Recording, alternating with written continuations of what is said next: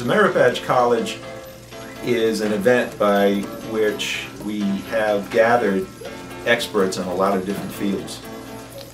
Some of them are Scouters and some are not.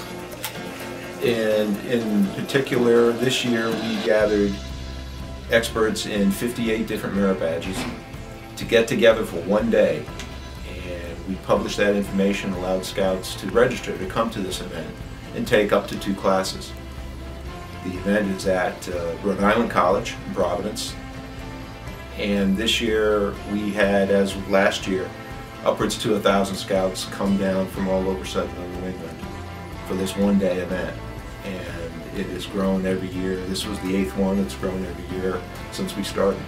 The purpose for this is to provide a Scout an opportunity to spend some time, hours, with experts in sometimes a merit badge topic that they might have a hard time finding one, like electronics or archaeology.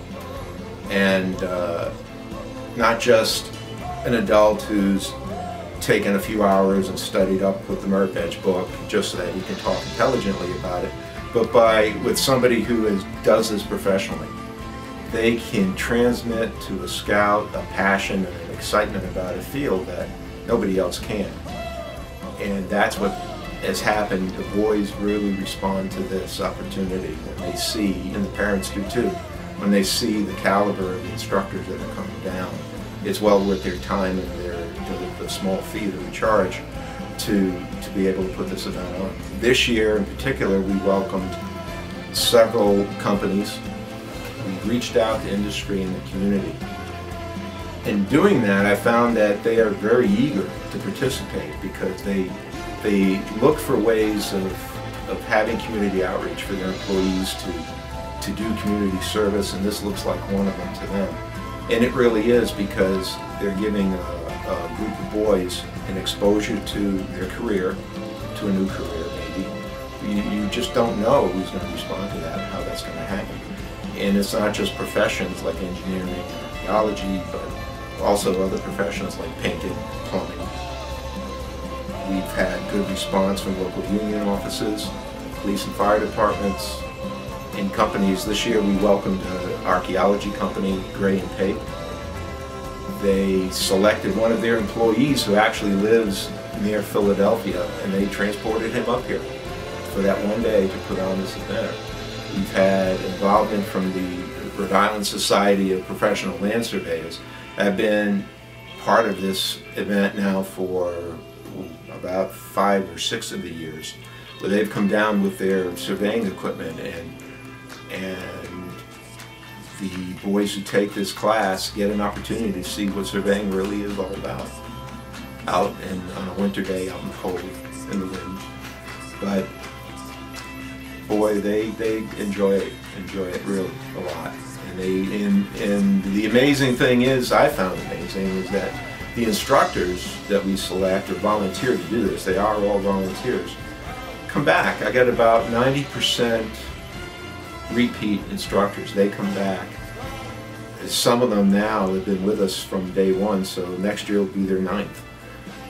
And it makes recruiting new people a lot easier because I don't have that many needs to recruit more.